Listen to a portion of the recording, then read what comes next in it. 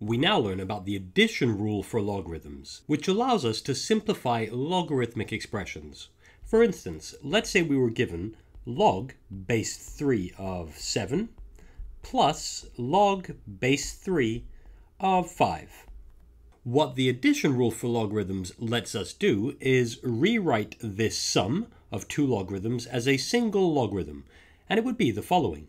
This would equal to log base 3 of 7 times 5. Notice that what I'm doing here is multiplying the two numbers we had inside each of the two logarithms to begin with. And since 7 times 5 equals to 35, this will equal to log base 3 of 35. And a more general way of writing this rule is as follows.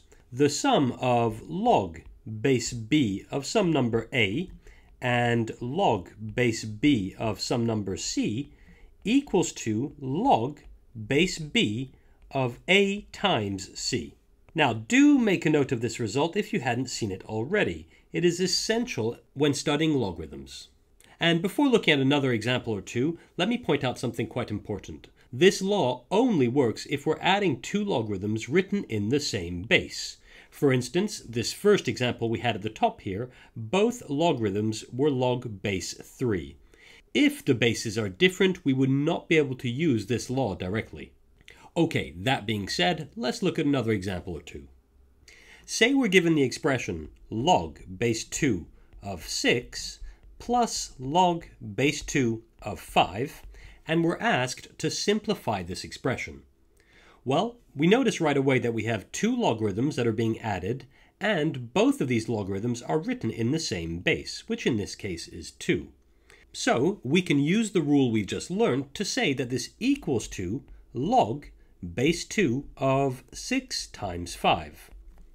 And that's equal to log base 2 of 6 times 5, which is 30.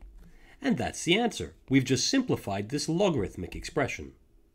Another example could be, we're given the expression log base 10 of 8 plus log base 10 of 2 plus log base 10 of 5. And once more, we're asked to simplify this logarithmic expression.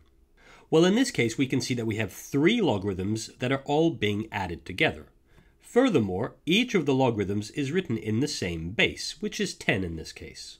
So we can use the rule we've just learnt again, and we're going to work from left to right using that rule as we go along.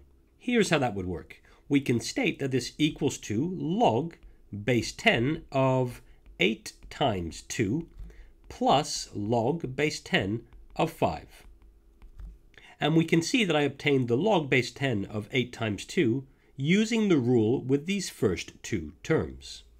This equals to log base 10 of 8 times 2, which is 16, plus log base 10 of 5. We now have two logarithms that are being added, both written in the same base, 10. So we use the rule again, and we can state that this equals to log base 10 of 16 times 5.